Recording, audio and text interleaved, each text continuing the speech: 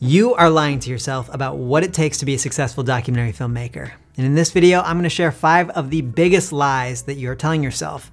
Then I'll get into how you can avoid being influenced by them. And because these lies come from personal experience, believing them myself at one point, at the end, I will list off some of the key truths that I've learned over the past 10 years of working as a documentary filmmaker. Hopefully that will help some of you out there escape the negative self-talk and focus on what really matters. Let's do this. Hey, welcome back. If you're new here, my name is Austin Meyer. I'm a freelance documentary filmmaker, National Geographic Explorer, and I've worked on productions for Hulu, HBO, the New York Times, and more. On this channel, I share the field-tested skills, mindsets, and lessons that have helped me on my journey as a documentary filmmaker. When it comes to designing a life as a documentary filmmaker, there isn't some smooth path towards career success. Instead, the career path is full of ambiguity, risk-taking, doubt, and uncertainty. Instead of looking and feeling like this, being a documentary filmmaker usually looks and feels more like this.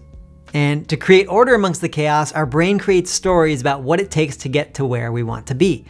And the problem with these stories is that they are usually constructed based on false information that we absorb from marketing campaigns, paid influencers, and social media posts from peers or role models who aren't fully transparent. And that is how the stories we tell ourselves become lies. Lies that make us feel like imposters, holding us back from realizing our creative potential. The first lie that you are telling yourself is that you need expensive camera equipment and a huge camera rig to create high quality films. This lie is so corrosive. Now, don't get me wrong, cameras and how you build them out to fit your needs and personal preferences do matter to an extent, but it matters so much less than most filmmakers believe. I've been there myself, and I also talk to people all the time who think that they just don't have the right camera or rig. We think, if I could only just get that new camera, that new fancy cinema lens, then I will be able to make the films I aspire to make. This fixation on needing to have the newest, the most expensive, and the most impressive camera equipment is really a mask for insecurity. You don't believe in yourself. You don't believe in your ability to create the art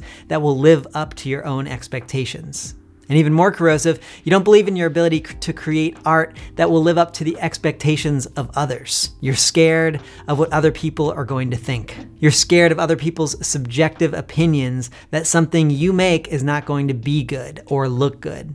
So you sit around and convince yourself that you just need that one next piece of equipment to finally make your project a reality. And that way, you never have to face the resistance of art. You never have to face the gap between where your skills are right now and where you wish they were. You never have to face the opinions of others. If you're watching this video right now, I'm guessing that this is not the first time that you've heard that whatever camera you have right now is good enough. But my hope is that this video will get one person to actually believe that. It will get one person to stop watching this video and all the other filmmaking videos on YouTube about 8K cameras and dynamic range and say, I'm gonna go out and make my film with whatever I've got. And if you need inspiration, look no further than the 2024 Oscar nominations for Best Feature-Length Documentary. One nominee, titled 20 Days in Mariupol, which also won the Audience Award at the 2023 Sundance Film Festival, was shot on a Sony a7S III with the 24-240 f3.5 to 6.3 lens.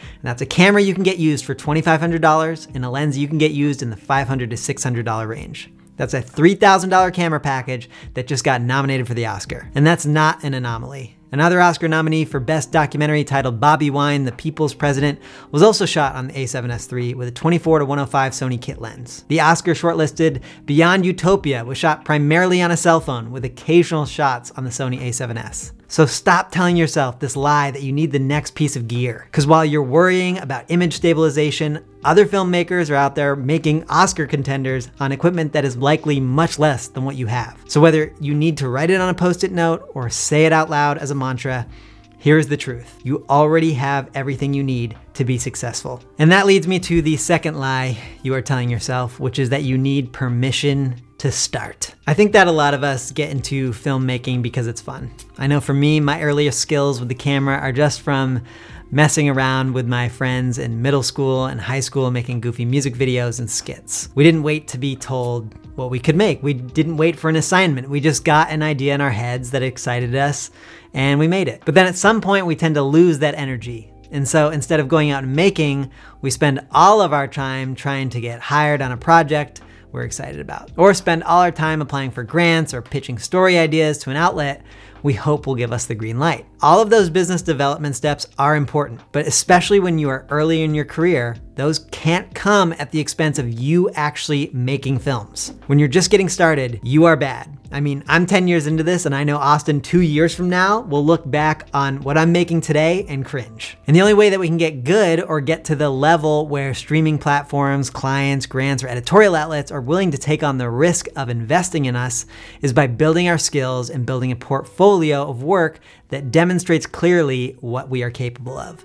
So don't wait for permission. Do what you gotta do to start making the kinds of films that you one day wanna get paid to make. For me, when I was moving from being a video journalist into longer form documentary work, I lived with my parents. I tried keeping my living expenses as low as possible, and I would go out and make shorts. A 5-minute piece, 10-minute piece on all sorts of themes. It was a chance for me to develop my skills and portfolio pieces. So whenever a grant came along, like the IDEO Climate Storytelling Fellowship or the National Geographic Explorer grant or the Missouri Photo Workshop or the Jackson Wild Media Lab, I could find something in my portfolio of tons of shorts that fit the application. I could say, hey, I do this stuff.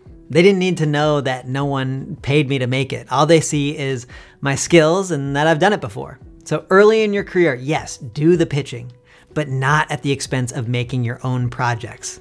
That work will give you the clarity to know whether this career trajectory is really for you, and also build the foundation for your skills and portfolio. The third lie that you're telling yourself is one that took me a while to weed out of my own mind. And that lie is that you should only be working on documentaries and not commercial work. When I was getting started as a documentary filmmaker, I thought that being a successful documentarian meant that you only worked on meaningful and significant documentaries. I remember feeling like a failure or a sellout when I took a job filming a video for some random catering or tech company. And I think I felt this way because documentarians hardly ever talk about doing those projects. Filmmakers create this facade that every project they work on is some soul-fulfilling, immersive calling of a documentary. But then, as I got to know more of the industry, I learned that even the filmmakers who are working at the highest levels of the craft have a commercial arm of their business. For example, Breakwater Studios is the leader in short docs. Oscar winners and nominations, New York Times publications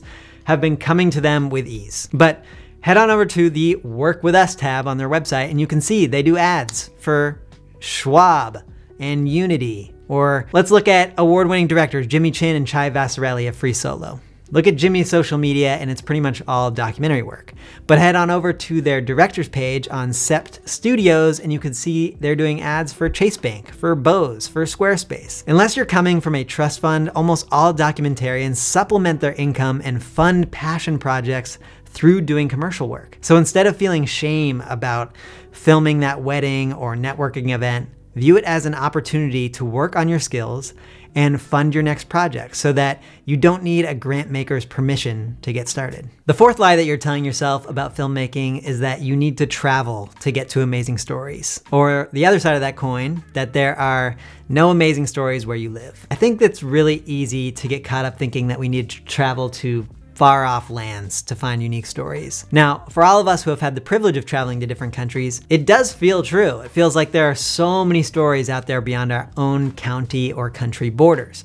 But actually, this exposure to great stories is a consequence of the person we become or choose to be when we travel. And we can become this person at home. For example, when we travel, we talk to strangers. We accept that we'll be uncomfortable a lot of the time.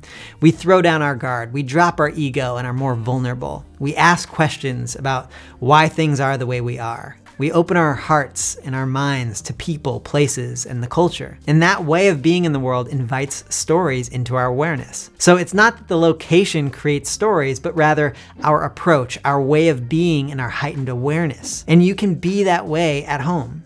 It may take a little bit more intentional effort to start seeing the familiar as unique, but it's possible. There are endless stories all around you. You'll find them when you become a traveler in your own hometown. And the last lie that you're telling yourself about filmmaking is that everyone else has it figured out. It's so easy to see other filmmakers' successes and feel like we don't and could not ever measure up. Social media perpetuates this, YouTube perpetuates this, I probably perpetuate this, even though I'm trying my best to be real and transparent here. So this is a simple reminder to not buy into the illusion that everyone has it figured out. We're all on our own individual journeys, taking it one day at a time, just trying to learn more about the craft and more about ourselves. And the not so secret beauty of art is that we never figure it out. So if you're feeling this way, know that you're right where you should be. So what are some of the key truths to filmmaking that I've learned over the past 10 years of freelance work? Well, here they are. 1, you already have everything you need to be successful. 2, you don't need permission to start your film. People think they need perfect conditions to start, when in reality, starting is the perfect condition. 3, commercial and documentary projects can have a symbiotic relationship if you welcome it. 4, travel where you live. Or in the words of Rick Rubin from his book, The Creative Act, as artists, we aim to live in a way in which we see the extraordinary hidden in the seemingly mundane. Then challenge ourselves to share what we see in a way that allows others a glimpse of this remarkable beauty. And 5, when you're not sure what you're doing, you're exactly where you need to be, because that means you're growing. And with that, thank you for watching. If you enjoyed this video, please consider jumping into the comments. Did anything resonate with you from this video? How are you confronting the fictions that our minds create? I appreciate you, and we'll see you next week. Until then, go out and tell some stories.